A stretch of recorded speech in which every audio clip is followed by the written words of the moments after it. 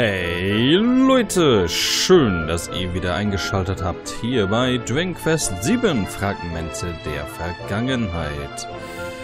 So, wir haben ja beim letzten Mal hier tatsächlich weitere Fragmente gesucht und haben uns hier neue Bekleidung angezogen, heißt neue Berufe. Die habe ich hier auch aktuell auf Maximum gebracht und ja, ihr seht schon, dass ich schon einiges mehr gemacht habe, denn ich versuche jetzt tatsächlich schon mal vorzuarbeiten. Leider komme ich nicht weiter. Es liegt einfach daran, dass wir jetzt aktuell für den Bereich, wo jetzt noch die Berufe leveln kann, zu hoch sind. Also zumindest Dennis und Maribel. Beruf könnte ich noch weitermachen. Ich bin, glaube ich, 3-4 Level gestiegen auf jeden Fall in der Zeit und habe schon einige Berufe gemacht und habe was Interessantes festgestellt bei den Berufen.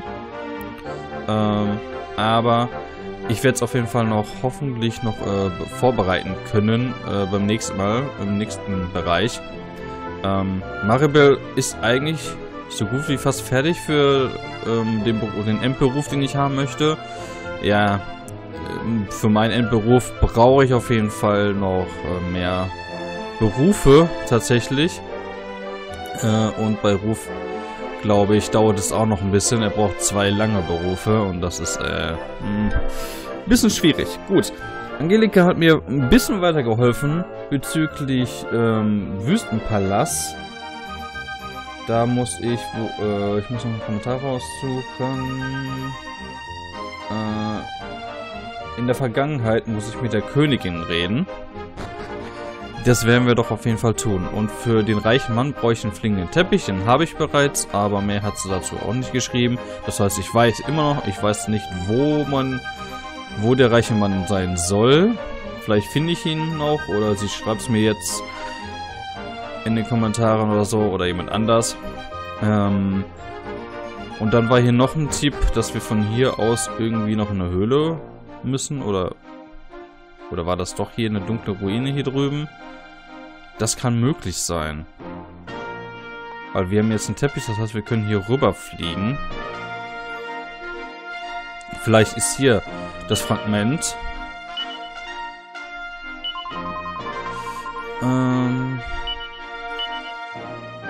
Genau. Benutzen.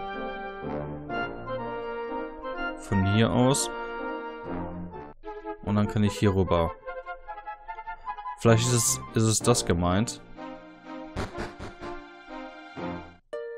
Oh ja. Hier ist es. Ein grünes Fragment. Was haben wir hier noch so Schönes? Ein Lebenssamen. Und nichts mehr weiter. So, wer ist das denn? Wie ich sehe, seid ihr im Besitz des magischen Teppich. Seid ihr Nachkommen der Ordensritter? Doch eigentlich ist das nicht von Bedeutung. Ich kann sehen, dass eure Herzen rein sind und ihr über wahren Mut verfügt. Ich bin ein Ordensritter, einer aus der Armee von Renke, die an der Seite unseren Herrn und Meistern, den Allmächtigen, kämpften und fielen. Seit unzählige Jahrhunderten warten wir nun schon darauf, dass würdige Krieger wie ihr hier bei uns erscheint. Mein Auftrag ist hiermit erfüllt, doch bevor ich gehe, habe ich eine wichtige Nachricht für euch. Eine Nachricht von Allmächtigen selbst. Der Held mit dem Namen Ritter Roland ist in einen wertvollen Stein gebannt worden. Je näher die Zeit seiner Erweckung rückt, desto heißer wird der Stein. Zudem fängt er an zu vibrieren. Wenn die Zeit gekommen ist, werden die Krieger, deren Schicksal es ist, ihn zu befreien, die Treppe gen Himmel erklimmen, den Stein in Händen halten. Das ist alles, was mir offenbart wurde. Ich muss gestehen, dass ich nicht weiß, wie Ritter Roland letztlich aus dem Stein befreit werden kann. Aber ich weiß, dass ihr einen Weg finden werdet. Okay. Dann, dass ihr uns rächen werdet. Mit Ritter Rolands Hilfe werdet ihr die Schmach unserer Niederlage tilgen. Ein heißer Stein, was? Dein Onkel hatte doch einen, oder Dennis? Aber Hoki und ein magischer Stein? Stimmt. Der einen legendären wiederweckt? Klingt nicht so, nicht allzu wahrscheinlich. Und der ist jetzt tot. Ritter Rons Seele ist in den Stein gebannt. Achso. Jetzt kann man da nochmal was gucken. Also Hoki. Mein besoffener Onkel. Da müssen wir dann später zurückkehren. So, wir werden jetzt erstmal in die Vergangenheit reisen. Warte mal, gab es nicht zum Wüstenpalast eine Abkürzung? Durch die Portale, durch einen der Portale hier? Ich weiß es nicht. Ich gehe mal auf kein Risiko. So, was sagt er jetzt? Hat er noch einen neuen Rat? Okay, ich hab's gleich.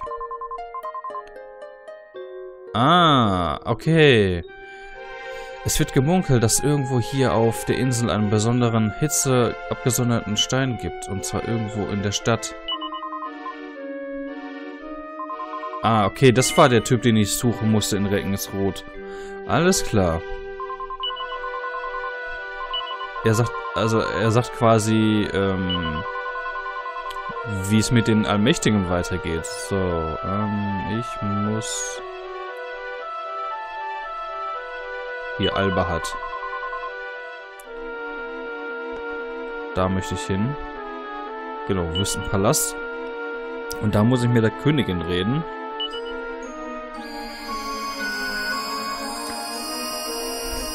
Für den Geheimgang.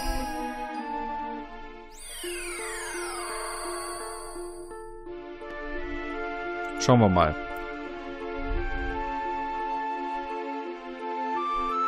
Das überprüfen wir natürlich sofort.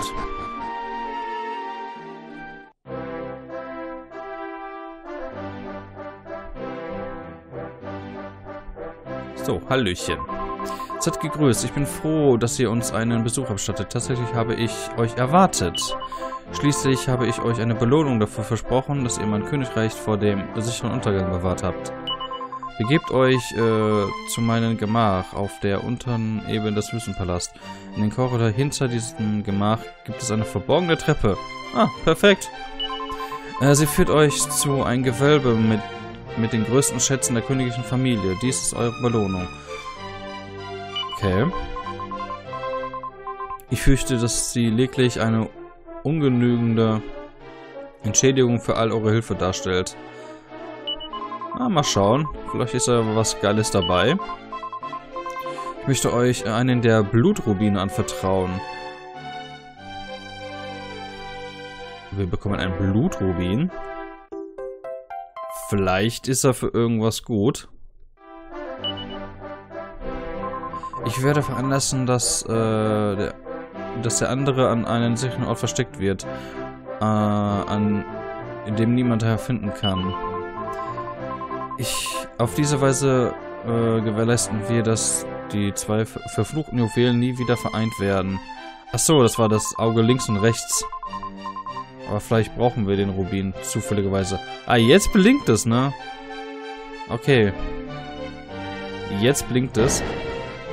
Nachdem wir sie gesprochen haben und sie davon erzählt hat. Du bist ein komisches Gerät. Du hättest eigentlich vorher blinken sollen. So, irgendwo im Gemach. Das ist hier das Gemach, also hier hinten soll es eine verborgene Treppe geben. Oder?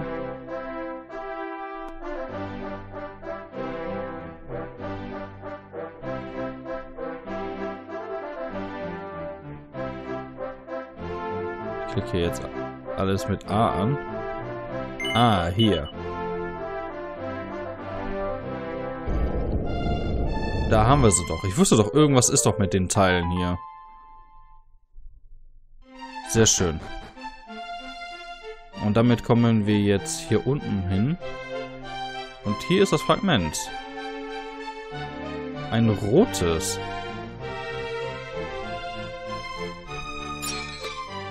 Sehr schön.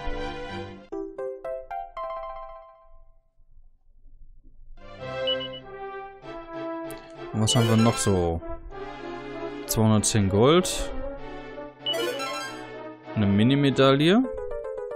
Können wir auch gut gebrauchen.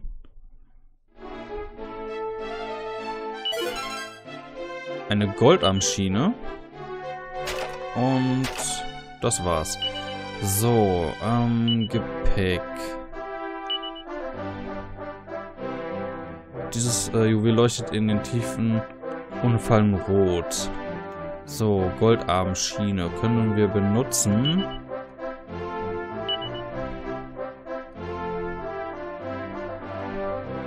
Im Stärkeren, ne, gehe ich auf Abwehr. Ich glaube, ich gehe erstmal hier bei ihr auch mal auf Abwehr. Gelehrtenbrille.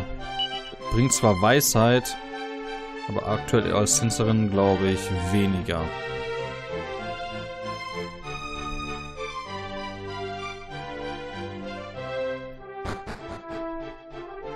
Gut, haben wir das schon mal erledigt.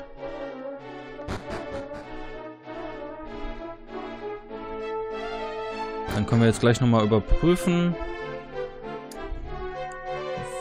wo wir noch Fragmente holen können.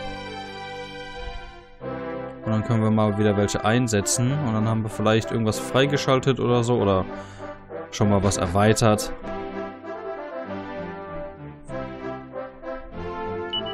So. Nächste Steintafel. Ich spüre an die Anwesen einer Tafel in der Gegenwart. Ihr werdet im Bildnis des Geistes des Landes ziemlich weit oben suchen müssen. Das heißt irgendwo oben im Himmel. Wahrscheinlich, denke ich mal. Ich spüre die Anwesen einer Tafel irgendwo im Schloss eines weisen Mannes. Dann weiß ich nicht, wo er befindet und wir müssen Mini-Medaillen eintauschen. Okay. Aktuell so weit, so gut. Ich weiß, wer weiß, wie viele Mini-Medaillen ich brauche. Ich brauche jetzt noch fünf weitere für die erste Belohnung. Für die erste Belohnung. Ziemlich krass. Finde ich.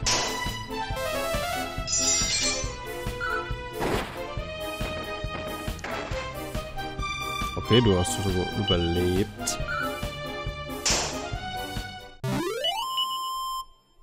Sehr interessant.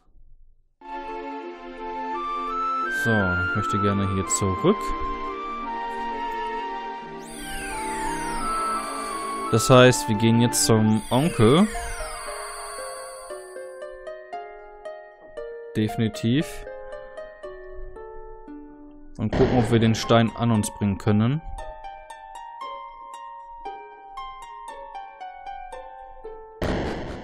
Bevor wir mit der nächsten Insel weitermachen. Und Roland befreien, das wäre unser nächster Mitglied. So, dann müssen wir jetzt nach Estad. Ich weiß nicht, ob ich mich jetzt von hier aus teleportieren kann, aber wir können eigentlich auch eben mal laufen. Das ist ja nicht weit. Aktuell haben wir noch nicht den Schlüssel, um da irgendwie an der Truhe da ranzukommen.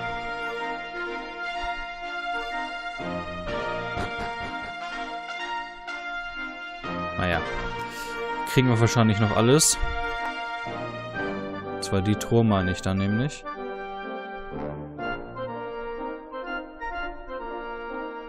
Aber erstmal unseren Onkel Besuch abstatten. Ich hoffe, der ist da.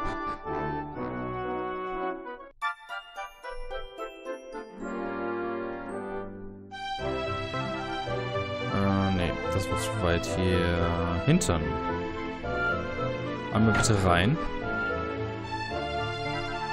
Und der ist nicht da.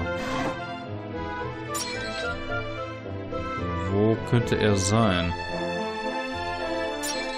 Es wäre ja zu einfach gewesen. Hier liegt auch nichts. Hier liegt auch nichts. Hat jemand vielleicht meinen Onkel gesehen? Hast du ihn vielleicht gesehen? Hat mir Süßigkeit auch nicht. Hast du ihn gesehen? Die Leute erzählen, dass Hoki endlich einen Glückstreffer gelandet hat. Ich akzeptiere das einfach nicht. Es läuft doch was grundlegend falsch, wenn ein Mann sein ganzes erwachsenes Leben aber Barhocker. Das heißt, im Pub einfach mal nachgucken. Ist er vielleicht da? Ich glaube ja, da ist er doch.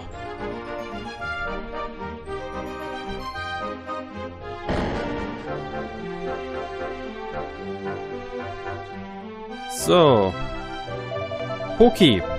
Jetzt stell dich nicht so an, Schnucki. Ist ja nicht so, als würde ich dich einladen, auf immer und ewig mit mir durchzubrennen. Nur für ein paar Tage, hm? Du musst auch nichts zahlen. Versprochen. Ich werde mich gut um dich kümmern, Baby. Also, was sagst du dazu? Nur du und ich. Und wir lassen es richtig gut gehen. Hm? Oh, Dennis, hilf mir dabei, der jungen Dame hier Vernunft beizubringen. Was quasselst du da? Der Senkstein? Witzig, dass du gerade jetzt damit ankommst. Ich habe ihn nämlich vorhin verhökert. Ich könnte dich jetzt schon umbringen, Typ.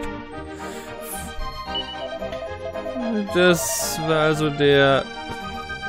Da war dieser Typ. Und der hatte Geld ohne Ende. Hat Häuser überall auf der Welt. Verstehst du? So ein Stinky Heini eben, ne? Weißt du? Okay, ist es vielleicht der reiche Mann, den ich suche? Das trifft sich ja sehr gut. Wie war noch mal sein Name? Ach, ist auch egal. Ich hab die Kohle. Das Einzige, was zählt, ist, dass ich eben den Stein für eine dicke Ladung Zaster abgedreht habe. Was ist los, hm? Wolltest du das Ding? Tja, du bist so spät. Unbedingt haben. Was? Tut mir leid. Wer zuerst kommt, zahlt mal zuerst. Ist schließlich nicht meine Schuld, dass du nicht früher kapiert hast, was für ein tolles Ding dieser Stein ist. Toll. Das war's. Hör zu, Poke, ich würde wirklich gerne mit dir mitkommen, aber ich habe hier einfach viel zu tun. Warum fragst du nicht eine andere Dame? Oh, grüß dich. Vielleicht könntest du Vernunft zu bringen. Hallo, haben Sie vielleicht gesehen? Seit dieser Enzo in der Stadt gekommen ist, läuft Hoki nur noch mit beides Mal durch die Gegend.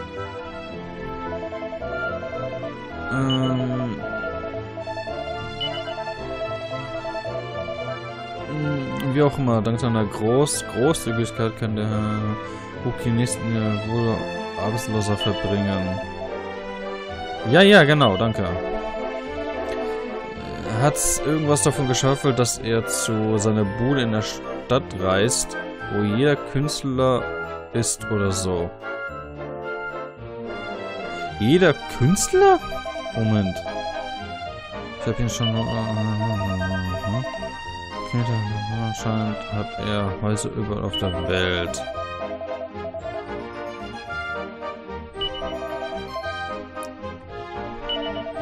Hat irgendwas davon geschwafelt, dass er zu seiner Bude in dieser Stadt reist, wo jeder Künstler ist oder so.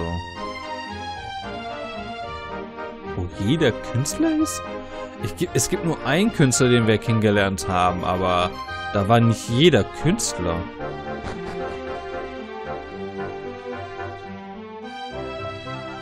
Und die sagen mir nichts.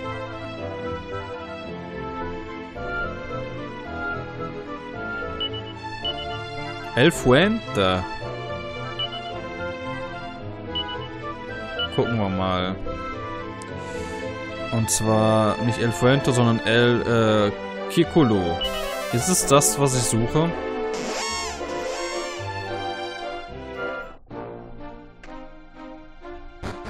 Ich weiß es nicht.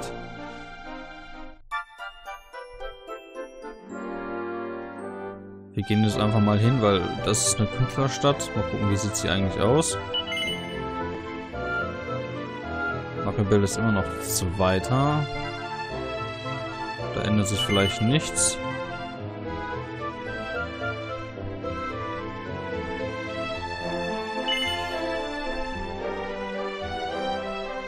Siebter. Vielleicht ist derjenige, den wir hier suchen. Genau, ich frage mich, wo Senno Grosso als nächstes hinreisen will. Ich hatte keine Gelegenheit, ihn danach zu fragen. Nun, da er ganzen Weg hergekommen war er auch sein Haus in Grünkülde am Besuch abstatten. Okay, das ist er wahrscheinlich. Das ist er. Senno Grosso, Grünkülde. Grünkülde. Das müsste er sein.